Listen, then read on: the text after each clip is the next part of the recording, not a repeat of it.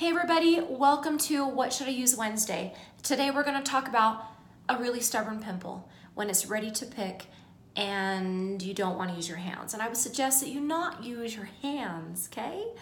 Hands are dirty, hands have been picking noses, picking ears, and who knows what.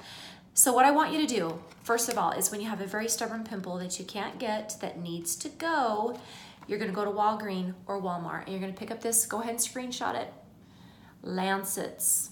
It's a box full of tiny little needles that are sanitary, that should only be used one time by one person, and then you throw them away. They look like this. You twist the top, and inside of it is a tiny, tiny little needle. And what you're gonna do is you're gonna take this over clean skin, find your little pimple, either poke it from the top or poke it from the side. I don't think that it matters. Maybe there's some that would argue that it does. I don't care. Just don't use your hands. Then once you pick it, once you prick it from the top or poke it from the top or the side, then you come in with this tool, and you can buy this one on the website. I would highly suggest that you grab one. It's $10. It's affordable. Everyone can afford to get one of these.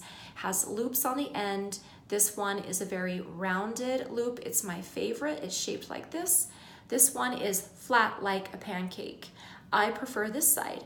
So what I would do is I would go ahead and prick the very top or the side of the pimple, and then I want you to take this and just very gently push down and lift up. So it looks like this. Push down and lift up. It's like a J. You know how the J is shaped like this? You're gonna give it just a little wiggle and then up. Now here's the deal.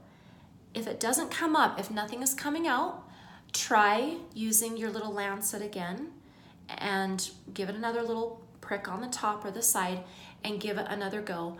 If nothing happens, and it's been like 3 or 4 times, just walk away, girl.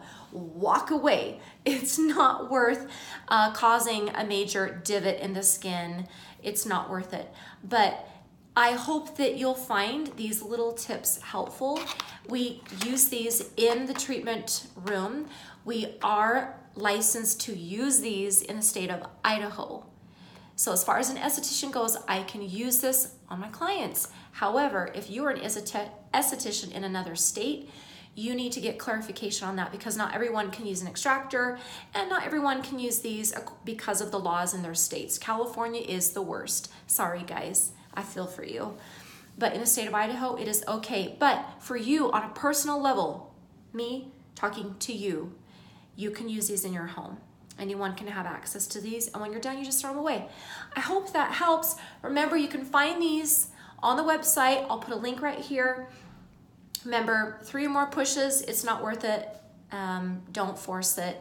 But the lancets will help to open the top. They'll create a little micro channel where the pimple can come up to the surface and get out so that you can get on with healing. If you need any other help with acne, we would love to be your guide and love to get you to clear skin. So I hope this helps. We'll see you next Wednesday on What Should I Use Wednesday. Love you guys.